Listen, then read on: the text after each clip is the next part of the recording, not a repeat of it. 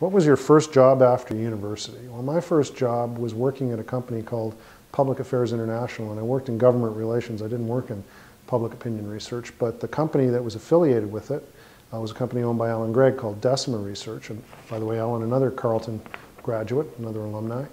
And he brought me in to do the 1988 federal election, and my career in polling started with that. I really didn't have a plan when I graduated from high school. My twin brother and I were the first in our family to go to university. I just knew that I wasn't going to stay in Cambridge, Ontario, as nice a town as it was. I knew that there was a bigger world for me to experience, and I thought that the best way to do that would be to go to university. So I started my university career at Wilfrid Laurier University, where I did my BA and my MA, and then I went to Carleton for my PhD. Well, what attracted me to political science is I was always interested in politics. It seemed to be very immediate. It was a pretty vibrant time in politics back then. And I originally actually started in history, and I thought, yeah, it was a little more contemporary in my focus, and I was really more interested in what was going on at that time, day to day. The reason I got into polling was because it was factual. I found when I was going to university, there was a lot of people who had a lot of opinions on stuff, but there wasn't a lot of people who had a lot of facts. So the thing I really liked about public opinion research was its precision and its finality. It tended to settle a lot of arguments back then really quickly. The whole scientific method I found really appealing, that you had a very specific question that you were trying to answer, that you could structure a study in a certain way, and you could come up with that answer by the end of it. The whole package really worked for me. Well, it didn't just help me along the way that I took a political science degree, it helps me every day.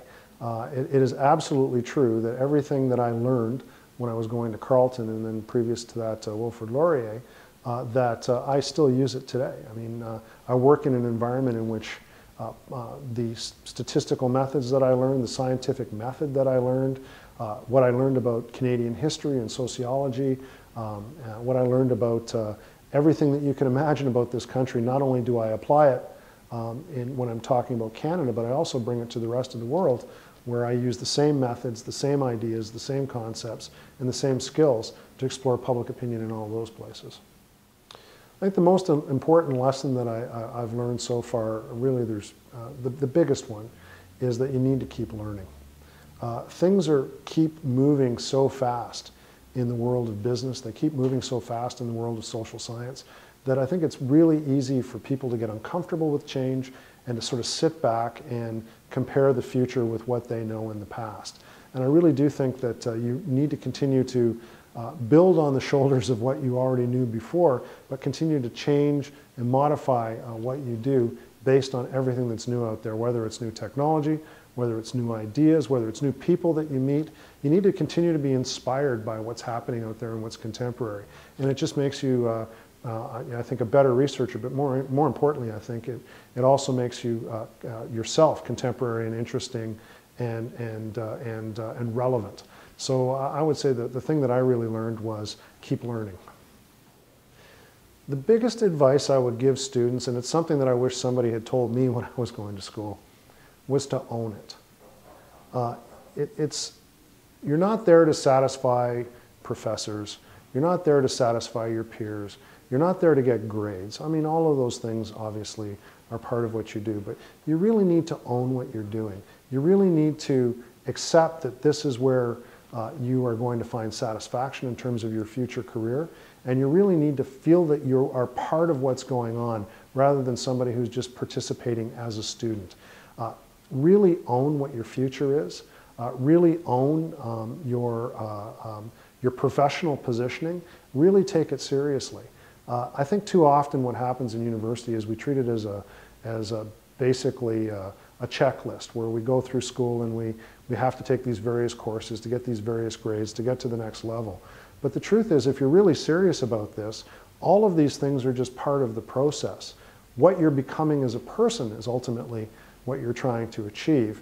And when you own it and you learn to satisfy your own conditions rather than the conditions of the academy or grant funders or whatever it else it is that you're going to be confronting in the future, the more that you're really trying to satisfy your own standards, I think the more satisfaction that you'll get out of what you're doing. So I would say own your experience when you're at Carleton, own what you take out of there, and then own the responsibility that you have for crafting your own career and being somebody who plays an important part in the world?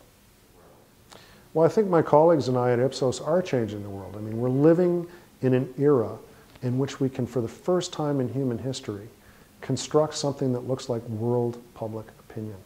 And public opinion and the measurement of public opinion is an extremely powerful force. It creates change in the world. And sitting in the seat that I have the privilege of sitting in at Ipsos, I have the smartest people, the best technology, the most creative minds to work with in order to answer that question, what does the world think? And the more that we do of that, the more that we bring the voice of the public into the conversation that I would say sometimes is far too dominated by elites, I think the better world that we have. So I'm really excited about what I do in public opinion research. I'm really excited about what we do at Ipsos, and I'm very grateful that I had the opportunity to go to Carleton University to learn a lot of the skills that I'm still using today.